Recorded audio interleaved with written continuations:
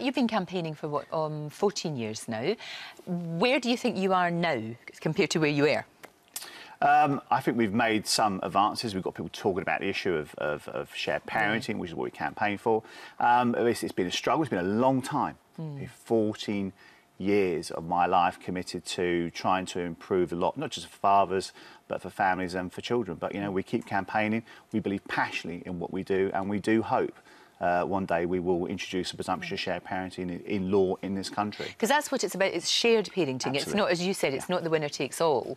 Absolutely. It has to be mother and father completely involved in the life of the child. Absolutely, and you would think this would be a no-brainer of an argument that people would accept this, but there's a lot of resistance to the idea of shared parenting. However, I am encouraged to see the United States, many states over there are introducing the presumption of shared parenting. I truly believe it will become a reality in this country.